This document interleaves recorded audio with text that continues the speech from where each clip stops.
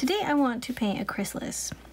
So I have a little story about this chrysalis that I'm currently working on for a little blog post.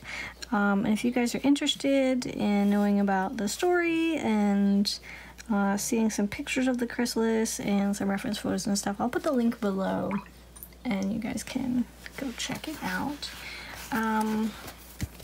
Or just visit me on Patreon. Patreon's Scarlett Damen, and it'll all be there. So I'm doing a wet and wet. I'm just putting down some water. Putting down a lot of water. And here, I'm trying to get the shadows in first. Don't have to do this, of course, but this is just how I feel like doing it today. So I've got some of the water in here. Now I've picked up a sap green, and I'm going to drop it in. This is going to be a really quick, fun little thing. You can hear my goats crying outside, so I gotta make it kind of quick because I need to go check on them. And I'm just coming down on the edge, dropping in a few dots here and there. Don't want to go over my line.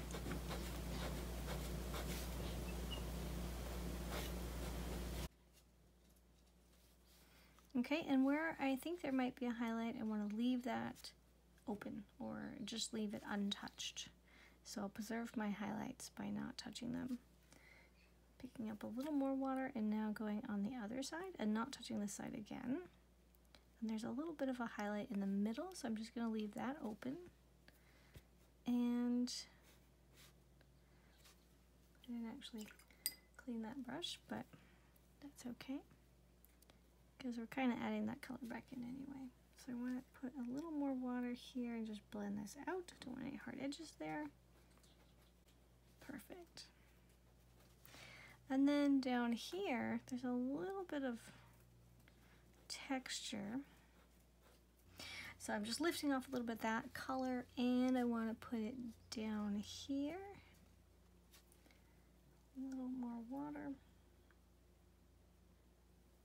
It can be really strong when it comes out of the palette, or out of the wells, paint wells. So if you want to dilute it, because that was a little too much, then you want to put it onto a palette and add some water. And make sure there's not so much water on your brush then.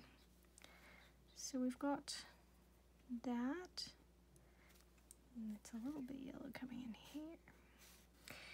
And now I might need to let it dry, or I could try to put this little black dot on top, and then there's a beautiful gold line that goes here. And I need a little bit of, I need more contrast, right? That brush might be too big for this. Tap in a little bit down here, and way up here. You need to add in those shadows so that things look like they've got form. So this part underneath, it comes out. So if I add a tiny little bit under there, and I want this to bleed. I want it to mix and bleed into each other. So that's what it's doing. That's good.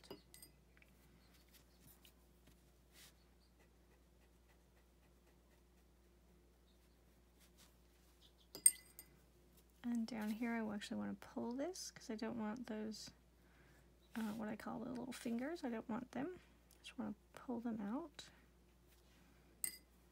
until it's perfectly soft.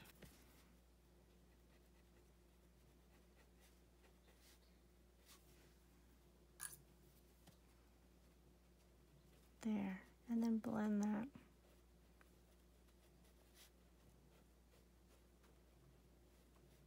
There we go. So we're going to have a nice hard edge down the bottom. And now this tiny little bit down here, which you can definitely see, I'm going to actually add a little bit of color there as well,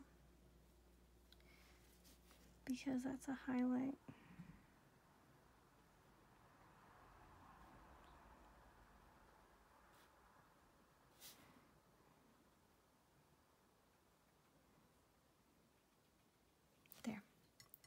So I'm just adding that itty bitty bit down there.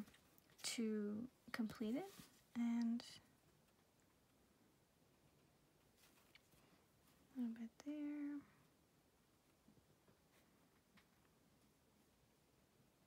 Drop in some more dots.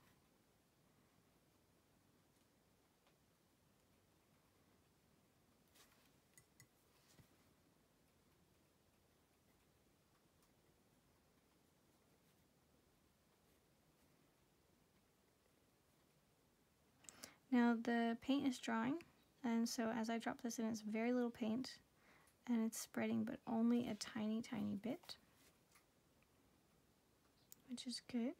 If it was too wet, it would spread a lot. I don't want it to spread a lot.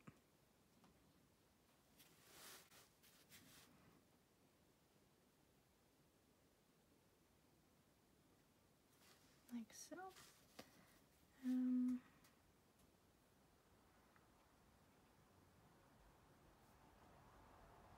I'm gonna add something over there too.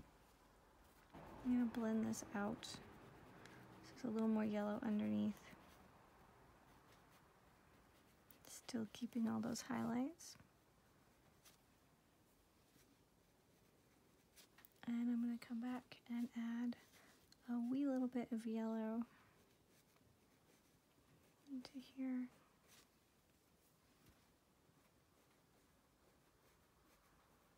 So I'm just kind of glazing, just adding a smidge on top. A little bit in there too. I also want to take out this this edge. We don't want an edge there. Check if our paper is almost dry. Let's start at the top because it might not be perfectly dry on the bottom. And we're gonna go, well, obviously we're painting this in, we're gonna paint it in. But even here, I'm gonna leave a little texture, and I'm gonna leave a little light on the right because this is the highlighted side. I'm gonna come down here. Keep checking if my paper's actually dry. I'm hoping it'll be dry by the time I get there. And there's a little highlight. And then there's another highlight.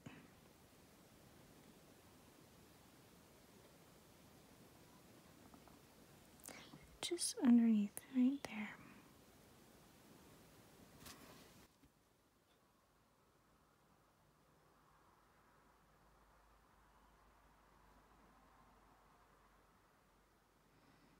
And where it connects to the chrysalis, it's a little bumpy. It's not perfectly straight.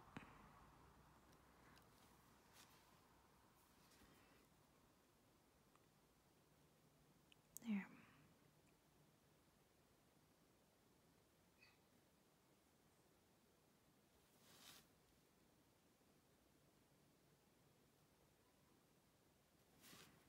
Oh, and then there's a few dots down here.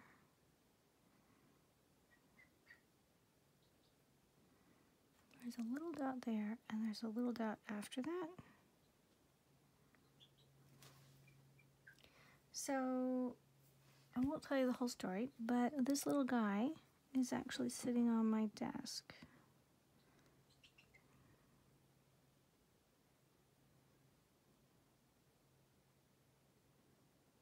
Which is pretty cool. Okay, anything else? Oh yeah, so we also have these guys down here.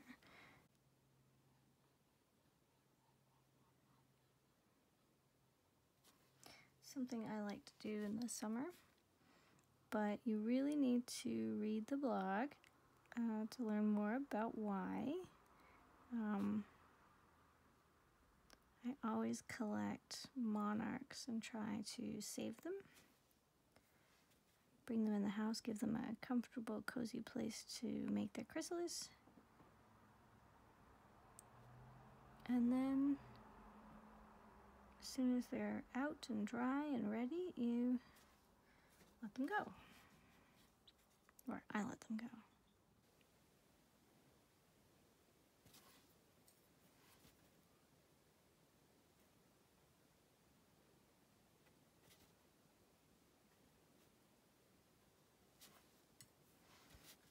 And way down here.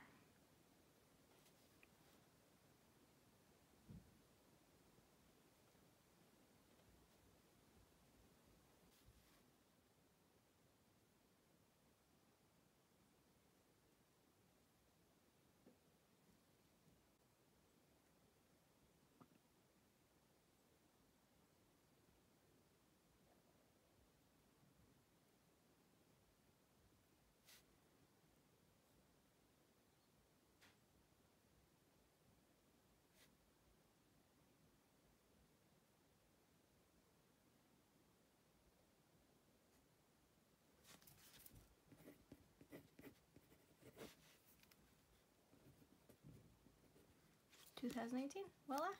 Thanks for watching. I'm Scarlett, and I'll see you in the next tutorial. Toodaloo!